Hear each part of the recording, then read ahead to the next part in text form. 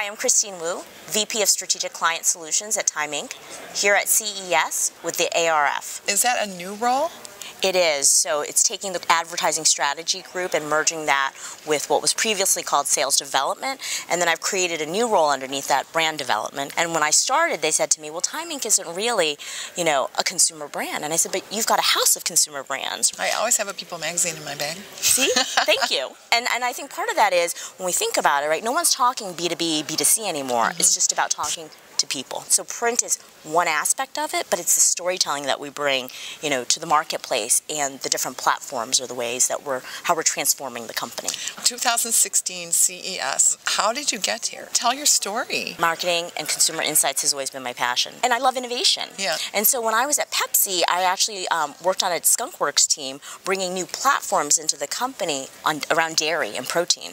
And what you find from the center, it's really difficult to launch something new. It's better for a company that large to just buy. And so that's when we decided to buy Naked. Well, the funny thing is, so I think this was maybe, 14 years ago, we had looked at dairy and getting into milk, and you can see what Coke has done, and I see that, and it really, kind of kills me, because I'm like, oh, we looked at that 15 years ago. I can't believe we didn't launch that. When I went to Sony, it was under Sir Howard Stringer and a woman named Susan Jervix, who said to me, you're at Pepsi and you're trying so hard to get your brands next to pop culture. Come create pop culture with me. And I said, well, that's fascinating. Let me go do that. Sony obviously is inextricably linked with technology and media and all that sort of stuff. Launching Sony United, the One Sony message, so you can see where this is going for my career today, and really enjoy that. And a lot of it was, how do you bring these disparate divisions all together? How much of it is product solutions and how much is leadership, would you say? A lot of it's leadership. Because you're never going to know their products as deep as they are. What you do have in this, in a privileged seat, is that bird's eye view across, so you can see how people can work together. I then left Sony a couple years ago with the restructuring and did startups. I think it was so challenging because you could see what the vision is. You're just constantly trying to figure out resources, and there's just never enough. Your career sounds breathtakingly perfect. Did you ever, were there any stumbles or any failure along the way? Failure is actually how you learn, and you have to be at a company that is willing to take risks, right? Because failure is always going to be part of that journey. And so I was lucky to work at a company like Pepsi that was all about risk-taking. We launched a brand called Philosophy in Whole Foods, and it was the first protein beverage with this new aseptic packaging. It was a great idea, but you know what? We just couldn't make it work through the distribution system. And after 2 years in Whole Foods, I mean, the turn just wasn't there. How did you deal with that? I learned early in my career that if the ship is sailing, you need to, or it's sinking, you gotta get off of it. It was harder when I was younger because it really feels like it's part of you. It's personal. It's personal. Yes. But I think the last 18 months working with entrepreneurs, right, you realize it's really about their vision. And my philosophy has always been like, okay, let's learn from that, but let's move on. How do you do that? Companies are shifting, right? If you think about IDEO, it's more about iterating.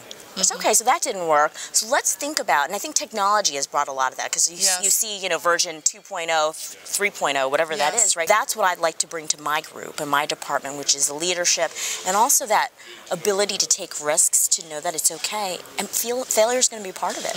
How did they find you, or how did you find them? Through a mutual friend from Pepsi. Yeah, and hit it off with Mark Ford, who's the EVP of Sales and Marketing, and Joe Rip, who is the CEO. It was less about an interview, but talking about a philosophy about the consumer. And they said, come with us and be on this transformation journey, and that just sounded exciting. What pieces do you think you're going to borrow in this new role? Understanding from the startup environment. Right. How do you get around those processes, and how do you make them more flexible? So I think that's a big piece. Just having worked at such amazing companies in the past, leadership is something that I'm trying to bring there, in development, people development. When I met with my team, it was clear to me that people want to be told what to do, but I also want to develop them so they feel empowered and they can lead themselves. Culture is such a big part of it. And so if you think about some of the values that we would bring, trust and transparency, that's what you're starting to see in this new building, and you're starting to feel that energy, right? And there's always people that are going to opt out, right? But then there's other folks that come in that bring new blood. Everybody wants you to succeed.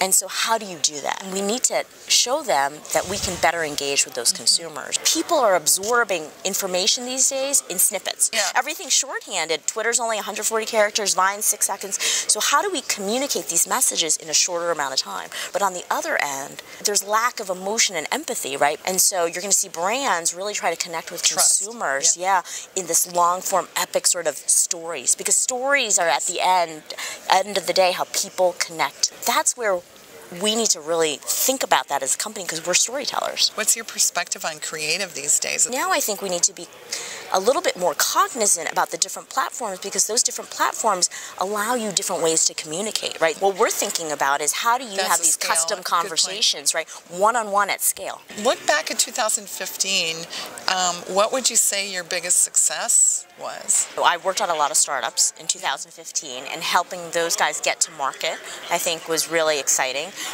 And just being able to institute change in my department, because I think CMOs want to have a discussion about marketing. Yes. How is it affecting the consumer, right? And then, fine, you can sell me later, but I want to have that conversation. I want to make sure that you understand what my challenges are. And that's where you can get really deep with some of our clients.